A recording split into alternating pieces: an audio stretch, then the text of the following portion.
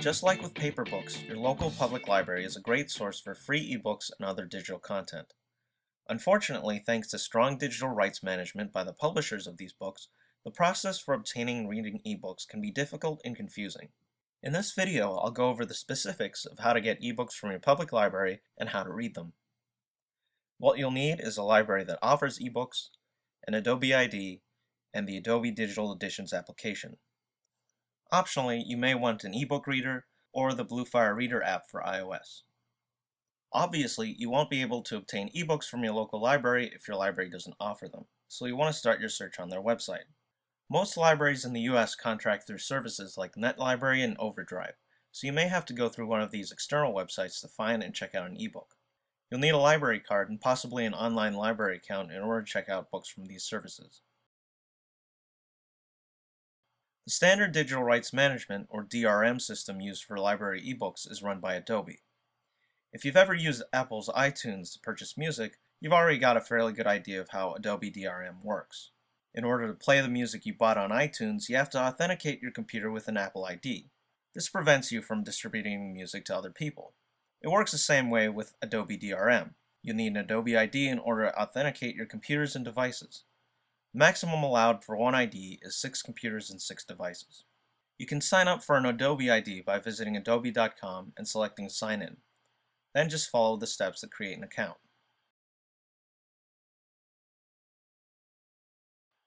In order to open the ebook files, you'll need to install an application called Adobe Digital Editions. This program works much like iTunes for books in that it will automatically manage the files you download and allow you to read ebooks that use Adobe DRM. You can download digital editions from this website. During the installation process, you will be prompted to input your Adobe ID in order to authenticate your computer. Now that I've got digital edition set up, I'm ready to check out an ebook. I'm going to go to the ebook section on my library's website. Here in Tampa, our library only offers downloadable ebooks through Overdrive, so I'm going to click here to go through the Overdrive catalog site.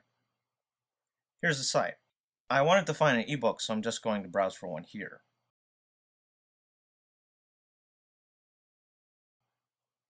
Here's a Jules Verne novel I've always wanted to read, so I'm just going to grab this one.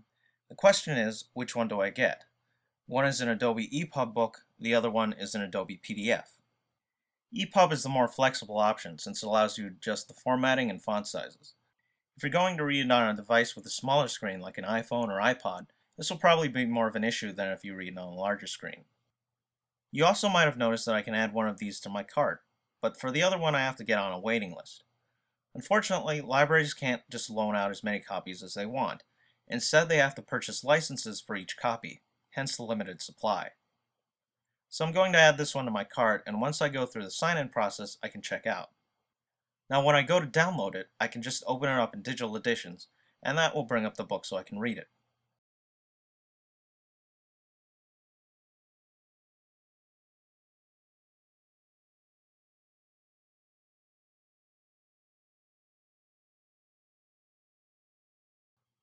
Using Digital Editions is fine for reading books on your computer, but if you want to read Adobe DRM books on an e-reader, you're somewhat limited. Visit this website for a full list of supported devices, which includes the Barnes & Noble Nook and Sony Reader, but unfortunately doesn't include the Amazon Kindle. You'll need to refer to your device's documentation for details on how to transfer content to your device. For reading on an iPhone, iPad, or iPod Touch, you'll need a free app called Bluefire Reader. Once you've installed it and authorized it with your Adobe ID, you can use iTunes to copy ebook files into the app. Plug your device in and navigate to the Apps tab in the top menu bar. Scroll down to the bottom half of the menu where the file sharing section is. If you select the Bluefire app, it brings up a list of files that have already been placed in the app. Press the Add button and you can browse to the ebook file. Keep in mind that you can only transfer the file after you've opened up the ebook first in Digital Editions. Digital Editions authorizes the ebook file and copies it into a Digital Editions folder, which you can find in My Documents in Windows or in Documents on Mac. This is the file that you want to transfer over.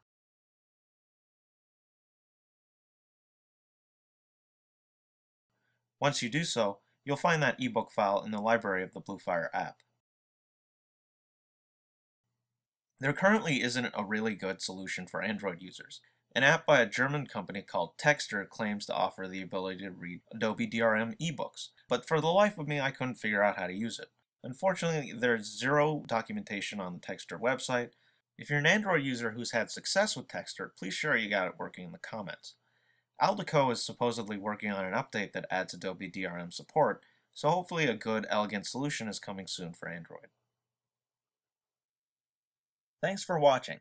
As always, you can view this video or any of my other technology learning videos for free at thoughtshots.com, where you can also find a full transcript of this video, as well as show notes and related web links.